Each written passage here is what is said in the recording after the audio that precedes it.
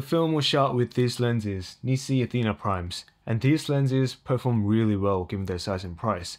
Low chromatic aberration, well-controlled focus breathing, great sharpness even wide open. And look how tiny they are. They feel great in the hand. The build quality is pretty impressive. Now these lenses definitely lean more on the sharp and clean side as opposed to something like vintage lenses with so much characters, which are very popular right now. And I love lenses with some characters as well, but I found clean lenses like this more versatile because you can add some funkiness and characters later in post if you want.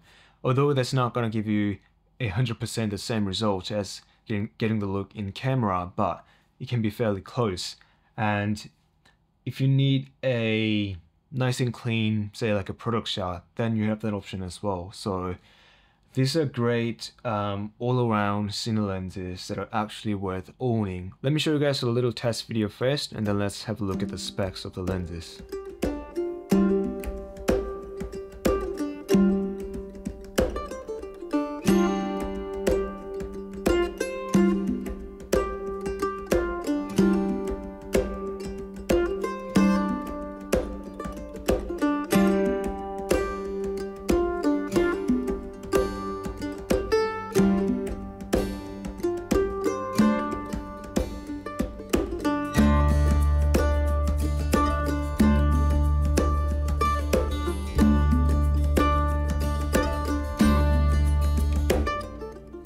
They are T19 with the exception to the 14 and 18 and 135, which is more than enough for me personally because I rarely shoot faster than T2 anyway. The focus through is quite long at 300 degrees, which could be a little too much if you're focusing with your hand like this by yourself, but if you have a focus motor or a focus puller doing it for you, you can be super precise and accurate with your focusing. I have PL9 versions and they're all weigh about just 800 grams each, and they're all very similarly sized other than the 135 and have consistent gear placement for focus and iris as well, which makes using them on a gimbal really easy as you don't have to rebalance your gimbal every time you change your lens. They have 77mm filter thread and 80mm front diameter, which is pretty standard if you want to use clamp-on matte boxes. And they have 46mm image circle, which covers full frame and vista vision, which makes these lenses even more versatile as you don't have to worry about getting vignette on the corners of most cameras. They all have decent close focus distances as well, but if you want to get better close focus, NiSi also has close-up lens that you can attach to your ATHENAs. When it comes to focus breathing, they're very well controlled, which is pretty impressive considering their small size. The one thing you need to keep in mind is that the rear elements of the lens extend quite a bit in the PL versions, so some of the adapters that have speed booster or some kind of filtration in them might not work with these lenses. Other than that, they are without a doubt optically one of the best performing lenses I've ever used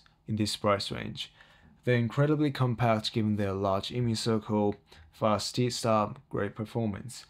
So if you're looking for nice and clean, versatile cine lenses, they're great options. Let me know what you guys think about these lenses, and I'll see you guys in the next one. Bye.